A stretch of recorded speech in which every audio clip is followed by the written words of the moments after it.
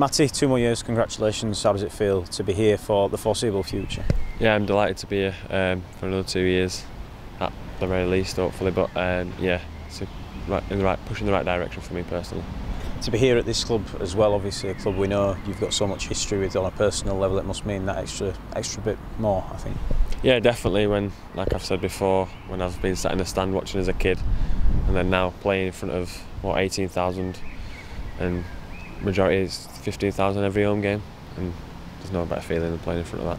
What's the season been like for yourself? You obviously shared that left back berth really with Liam Rideout for a lot of the season, scored a few goals and created a few assists as well. Has it been one of more productivity for you, would you say?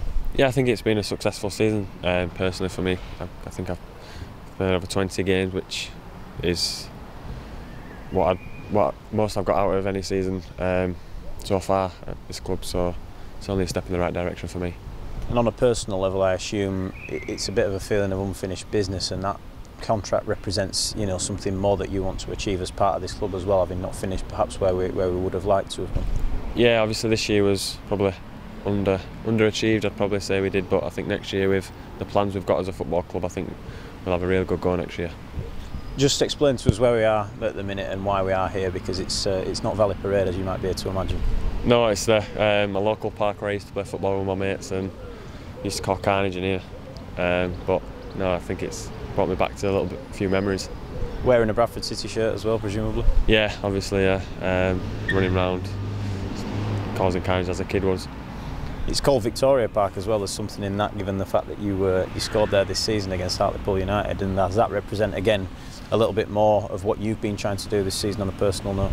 Yeah, definitely. I've tried to chip in with a few goals and assists, and I think that's part of my game, what I want to bring more to the club.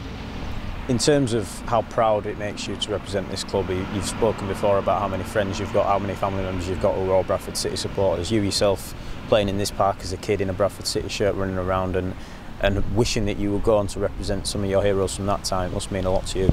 Yeah, definitely. I think it's quite, can't really put into words how I feel. Like it's quite exciting for me to be playing at Valley Parade, thinking about it when I was here as a kid and then going out and doing it. Mark Hughes, what's he been like? The new gaffer who's obviously come in, you've featured quite a bit under him most recently, and the final game of the season at the weekend. Has it been a joy to work with him, really? Yeah, definitely. He's brought a new relief to the club, I think. His different style of football, what we've used to have. But I think everyone knows, and hope they all know, that we've got something special going at this football club now. On Saturday, just briefly, again a great atmosphere and a great result really, and finishing the season strongly with 3 back-to-back victories. Does that show you really the potential of the club in terms of, you know, the fans that we can get there and the atmosphere we can generate and what we can do on the field as well? Definitely. I think if we get the place going next year, I think there'll be 18,000 every home game, and I think Saturday proves that they will turn out for us. I guess it represents a little bit more for you as well, having been one of those supporters who was in the stands, you know, back in the day, and now playing out on the field at Valley Parade. I suppose it resonates with you a little bit more how good it can be when it's bouncing. Yeah, I've been there when it is bouncing at like Leeds, Arsenal, and then on Saturday it was bouncing again when I'm playing, which is it was brilliant for me to be a part of. Sorry, lads, was not right there. The sun going bright red. What were it? A loss? Yeah.